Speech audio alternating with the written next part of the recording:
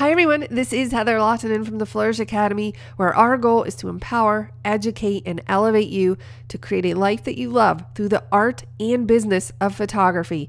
In this video, we are going to remove a cell phone from a back pocket in Photoshop. But first, please check out our sponsor, YM Camera, for all of your photography needs. And if you're enjoying these videos, please subscribe, leave a comment, and share with your photographer friends.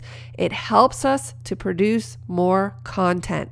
My friend Jessica from Bark and Gold Photography recently sent me this beautiful silhouette shot. This is straight out of camera, and she noticed that there was a cell phone in the back pocket of the client, and she wondered what the best way was to get rid of that. So the first thing I'm going to do is press Command or Control J on my keyboard in order to duplicate the background layer. Next, I'm going to press M to select the marquee tool, and I'm going to just click and drag over this area before taking it into the liquefy filter. Now, why would I do that? Because you could absolutely go straight into that filter. This saves you processing time. If Photoshop has to render the entire canvas in the liquefy filter, it will take forever. But if you make a smaller selection, it will work much faster. In order to access that tool, you simply press Command-Shift-X, that's Control-Shift-X on the PC, in order to jump straight to liquefy. Now what I'm going to do is start clicking and just pushing these pixels in order to get rid of the edge of that cell phone. And actually, I'm just clicking and dragging, pushing pixels, and it's working really, really well. Now, a couple of things about the liquefy tool.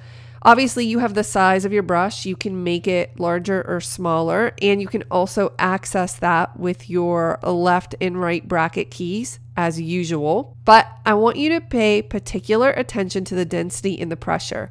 I have the pressure set to 8 right now. Let's take this up really high. I'm going to click and push and drag, and that's what happens when the pressure is too high. So I'm just going to undo that and bring that pressure back down really low. So typically I have this pressure set really low. Our density is about 50. If you bring the density up, you'll notice it's similar, but it's a little bit different than pressure, but it has a similar result. I like to typically keep the pressure down to around 50. And you can see that we've eliminated that cell phone. I'm just going to press OK to return this result. Then a Command or Control D to deselect, and you can see the before and after. That's a pretty straightforward fix. I hope that you found this useful. I'll see you in the next video.